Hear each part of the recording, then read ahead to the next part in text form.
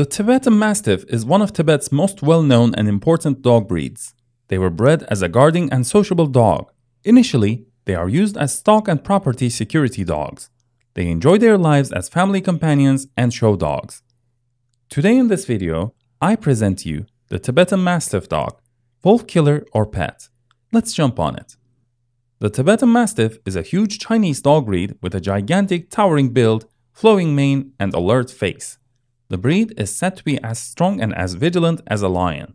For thousands of years, they have acted as powerful and imposing estate guardians in Tibet. Tibetan Mastiff retains its protective instincts, diligently guarding its home and family. Personality. Tibetan Mastiff is the guardian dog supreme.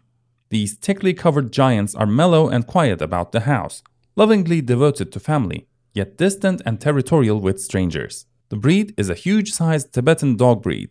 They aren't emotionally needy, which is ideal for owners who like independent dogs.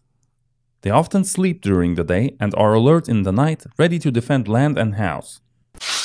Temperament. Tibetan Mastiffs are self-sufficient and clever dogs. They have a highly loving nature for their families. They may also exhibit protective characteristics, making them wary of strangers. This dog breed is affectionate, gentle, patient, and understanding.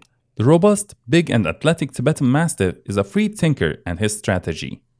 It can survive in a large enclosed yard with a dog partner as a socialized, more domestic dog, but it's not suitable for apartment living. Size and weight. Tibetan Mastiffs are a huge breed of dog.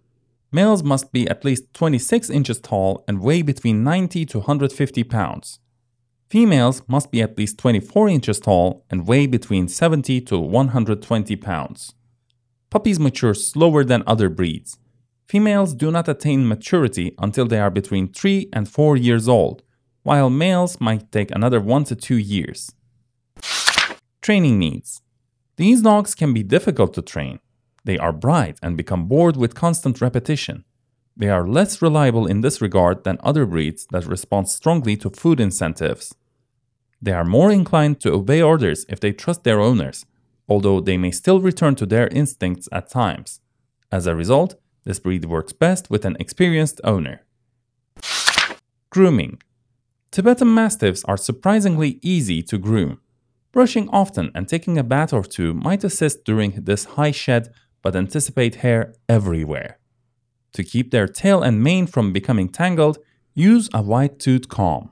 The coat sheds little the remainder of the year, requiring just weekly brushing and washing when the dog becomes soiled. In addition to coat care and washing, dog requires dental brushing and nail clipping regularly. Health problems.